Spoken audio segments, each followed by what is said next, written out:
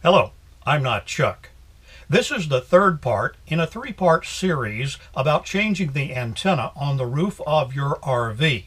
Coincidentally, I'll also show you how I repaired a small leak in the roof underneath the antenna. This particular part focuses on replacing the insulation that I had to remove because it was wet, and also installing the control handle that rotates the antenna. Now, let's get to it. Here's a look at the opening that I made in order to access the bottom of the new television antenna. It's also an opening which I used to clean out the wet insulation from the opening under the old antenna that had been leaking apparently. The wires that you see, the yellow and white wires, are the 12-volt wires that went to the ceiling lamp that I'm not going to reinstall. The large piece of black coax goes to the amplifier and the distribution panel for the television, and the small piece of coax goes to the bottom, into the bottom of the antenna and up to the antenna itself. All right, so I'm turning around sideways. Now you can see the bottom of the antenna in the center of the picture. That is where the control arm will connect in order to be able to rotate the antenna. Now I'm going to put you up inside the attic, that is the space between the ceiling and the roof, so you can see what things look like there. You're looking north toward the front of the trailer. I have now removed all of the wet insulation and have dried the interior of the attic space as best I can, although I am going to turn a fan back onto the opening and let it run until I get ready to seal up the hole. All right, now we're rotating to the driver's side of the travel trailer.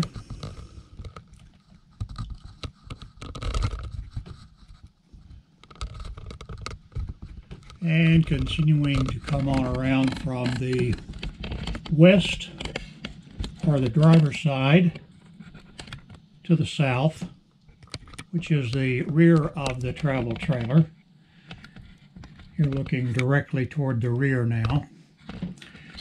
And rotating the rest of the way around to the east, or the passenger side of the trailer. And rotating the rest of the way back around to the north side or the front of the travel trailer. Hopefully there is no water left in there. I do not believe there is any wet insulation. I do not believe there is any water. But I'm going to take another look just before I get ready to seal the opening off and put in the control for rotating the antenna. I've now had this fan running for more than 24 hours, blowing air straight up through the hole in the ceiling to circulate some air between the ceiling and the roof and thus eliminate any residual moisture. My next step is to replace the wet insulation that I removed with some new dry insulation and finish the installation of the control portion of the antenna.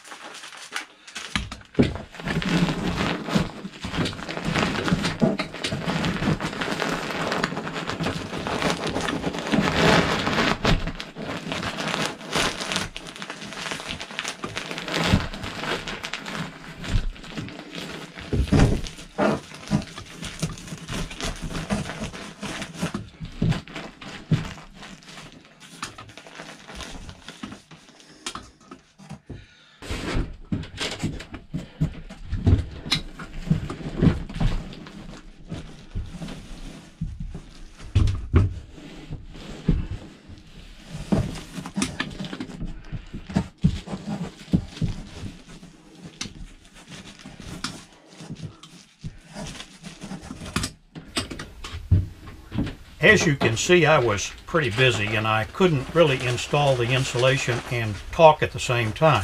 So I'll tell you a little bit now about the process while you watch the video. First of all, I should have been using gloves and a mask, and I highly recommend that you do so. I'm using R13 fiberglass insulation with a craft paper backing. I bought a roll 15 inches wide and 32 feet long for about $20, but I only used about a third of it. I tried to cut pieces to fit the areas where the wet fiberglass had been removed. I worked in a circle around the hole, putting each piece in as I went. I had to roll the pieces in order to get them to go through the hole. I finished up with the two final pieces just above the hole, and I used two pieces in order to have a separation between them for the extrusion to pass through that connects the handle assembly to the base of the antenna.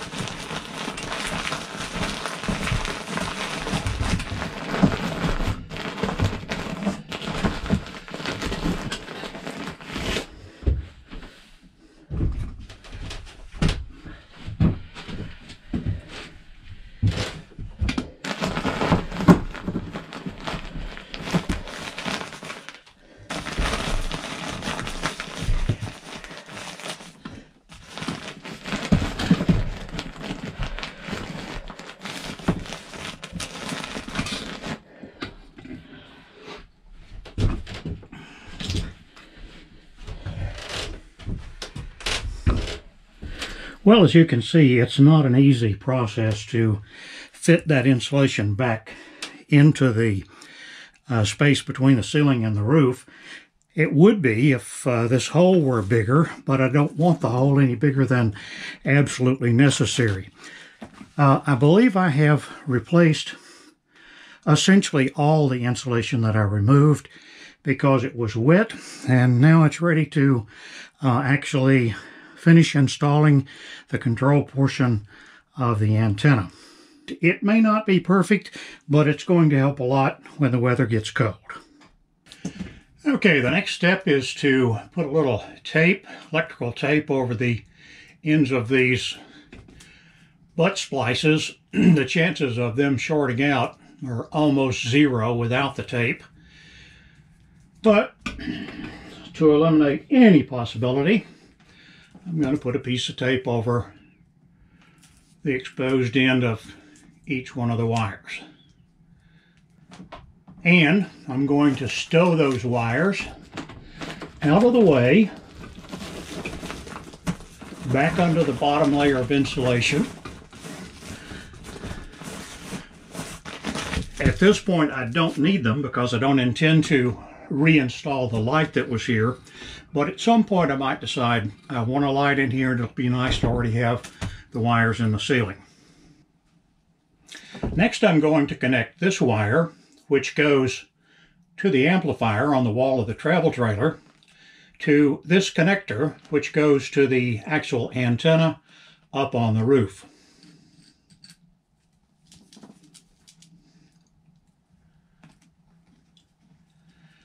Going to snug it up finger tight. That's as tight as I can get it with my fingers. Now I'll take a little adjustable wrench, give it one additional snug, and I don't have to worry about that coming loose. Now I'm also going to stow that away under the insulation between the roof and the ceiling. I want to try to get that as completely out of the way as I possibly can, so that as I continue to work, it won't be in my way and won't be in the way of any screws that I put through the ceiling. This piece of plastic is called, in the instructions that you get from Winegard, the extrusion. It's a piece of tubing that's hollow from one end to the other except for a cross member. That cross member performs a very critical function. It makes it a slot on the handle assembly of the antenna so that you can put the other end into the base of the antenna, which also has a slot for this cross member, and turn the handle assembly to rotate the antenna. In order to help all that line up, I've created a filler plate that's the same thickness as the ceiling. But as you can see, I have no way to mount that ceiling plate. So what I'm going to do is I'm going to put a backer board. It's actually two pieces. The first piece goes on this side of the hole, close to the edge. The other piece is a little more difficult to put in. I have to start it diagonally, get it going up through the hole, and as soon as the corner's clear, then I can turn it back horizontal, fit it back under the insulation,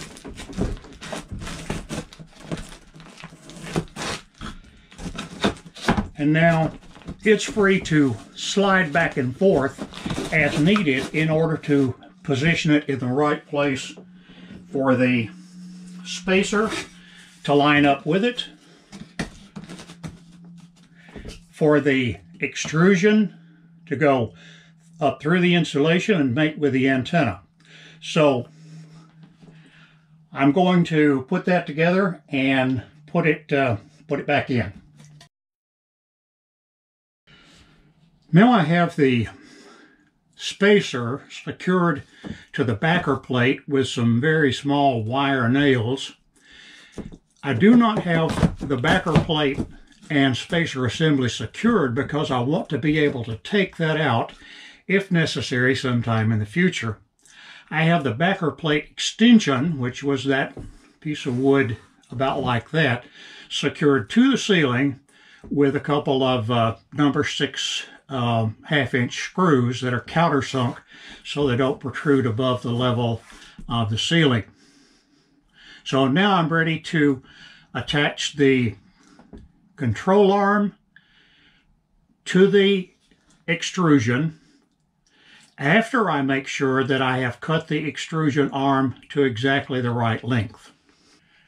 I have inserted the extrusion through the spacer, through the backer plate, into the base of the antenna, and it's as far up as it will go.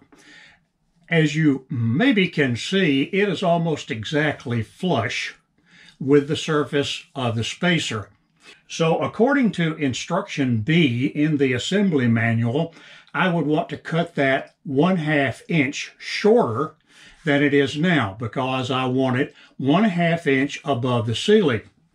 But there's an added complication, and that is I'm going to place this escutcheon plate over the top of that in order to make it look nicer, not so rough. So that means I need the extrusion cut 1/2 inch shorter than it is now, minus the thickness of this escutcheon plate, which is 1/8 of an inch. So I want to cut 3/8 of an inch off of the extrusion. I have cut the end off of this extrusion. I've cut 3/8 of an inch off. So I'm going to put it back up through the hole, try to seat it in the base of the antenna again.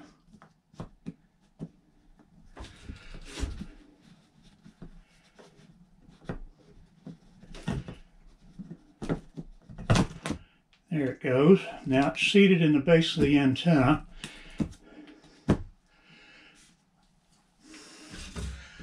I've got my spacer seated where it's supposed to be. I add the escutcheon plate.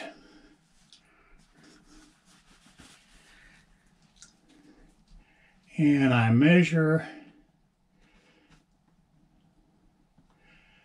and I am almost 1/2 inch recessed. Now, it's better if I leave it a little long than if I make it too short. I can always take a file and take a little more off of it if it's too long, but if it's too short, it's no good.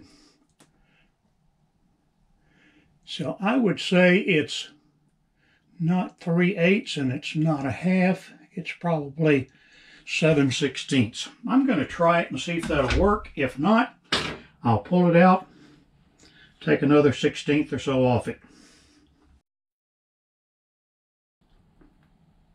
I believe that job is complete.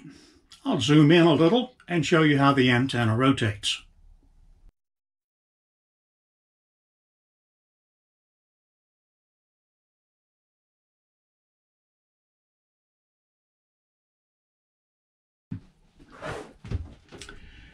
As it is now, the antenna is pointing in the travel position, which means that it's pointing toward the rear of the travel trailer. If I push up on the button and turn, I can feel the antenna turning. If I were searching for a station and I thought I had it pointed in the right direction, I would let the knob go. It would lock into place. If I wanted to move it some more, I'd push up again, turn it some more, let the knob lock into place.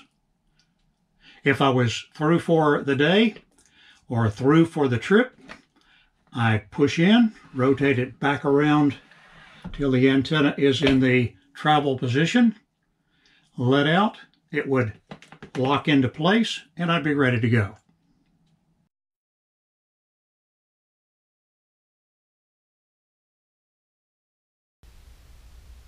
And that concludes the series on replacing the television antenna on top of your RV and correcting some damage that had been done by a small water leak through the roof under the antenna. Thanks for watching, and don't forget, I'm not Chuck.